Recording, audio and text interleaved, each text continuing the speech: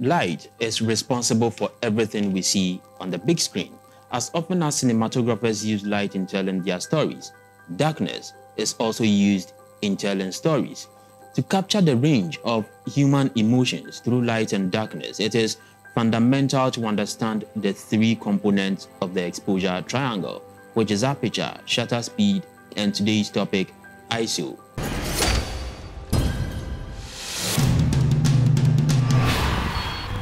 So how does ISO work?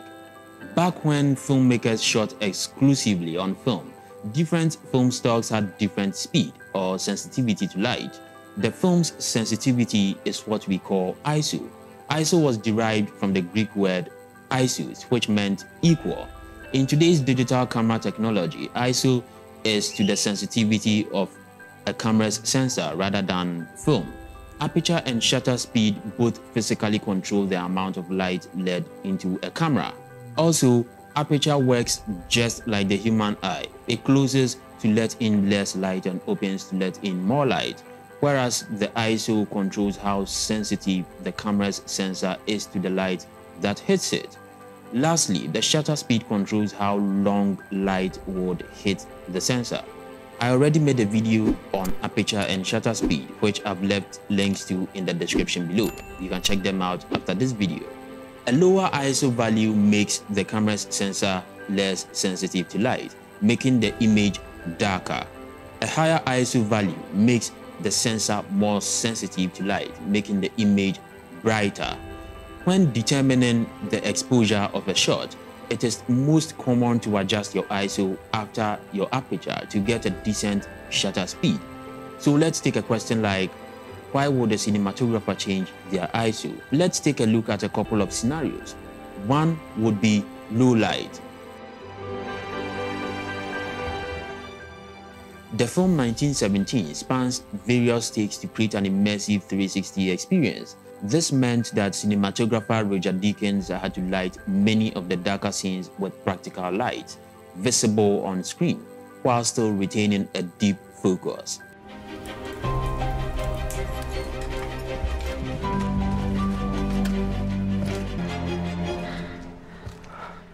Look at this. It's massive. In other words, Deakins had to contend with less light and a closed aperture. Also remember, to get a larger depth of field, you would have to close your aperture as much as possible. But this means less light would enter your sensor. So to pull this off, he needed a camera that could handle extreme low light situations. So he decided to go with an Arri Alexa Mini LF. Very thankful for this camera, thank you very much. Certainly served our purpose very well. The LF, I could rate it as 1600. Because there's all the night scenes and the interiors. There's quite a lot of footage at night in those little bunkers. And so why would Deakins go in for a camera like an Arri Alexa Mini LF? It's basically because of its high ISO. It allowed Deakins light minimally while closing its aperture to achieve a larger depth of field. However, there is a side effect of increasing your ISO, which every cinematographer should be aware of: noise and grain. Increasing your ISO may help brighten up your shot, but there is a bit of an issue to it. If your ISO is too high, your camera's sensor would become too sensitive and would create noise and grain. Let's take this low light shot as an example. This image is clearly underexposed. To properly expose the shot without compromising your aperture or shutter speed, let's try increasing the ISO. Notice how increasing the ISO value brightens up our shot but also produces more noise. Another question pops up, which is, how do you minimize the noise? A pretty simple answer: get to know your camera.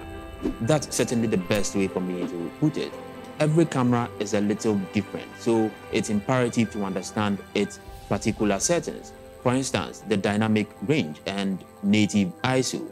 The dynamic range measures the limit of how dark and light an image can be without losing details.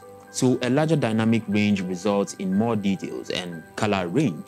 Adjusting the ISO in either direction moves that range, sacrificing either the highs or lows in the process. As a general rule, to shoot an image with less noise and greater range of color, you want to shoot as close to as possible to what we call the native ISO. Every digital camera has a native ISO specific to that camera.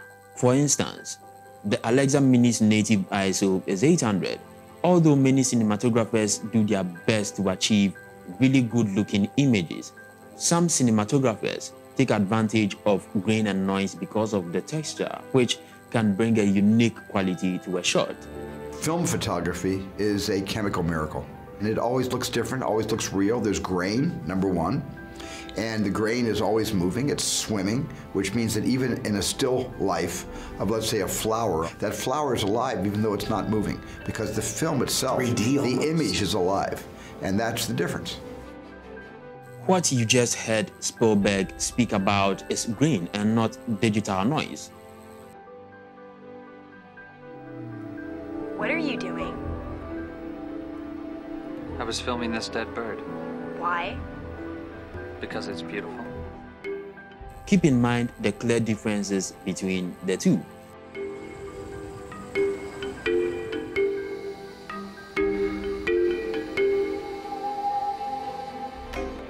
An image captured on film stripe produces film grain during the chemical bath it takes when it's being converted. You never quite know what you're going to get after the film takes a bath and exposes the positive from the negative. This is not to be mistaken for noise, which is when the ISO is pushed too high on a digital camera, producing a less desirable look. However, some filmmakers intentionally use a high ISO value to create noise, which is to be assumed as an analog look. Reminiscent to film grain, cinematographer Brandon Trott uses this quality in his film The Disaster Artist. Oh, it's this real Hollywood movie. Everyone set? Yeah. Ready and action? He actually shot the movie in 3200 ISO and added a digital noise at post, purely for style.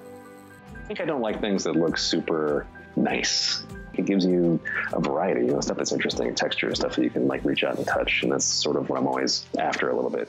Whether your cinematography style utilizes low or native ISO value for a polished look, or you're looking to use high ISO value to produce style, understanding ISO is crucial to achieving the shots you've imagined. And to fully understand ISO, you must learn how it works with aperture and shutter speed within the exposure triangle. I've provided links in my description below leading to aperture and shutter speed and this video, all adding up to make up the exposure triangle. If you love this video, kindly give me a sub and hit on the notification bell icon to get notified on my newly posted videos. Until my next video, peace out.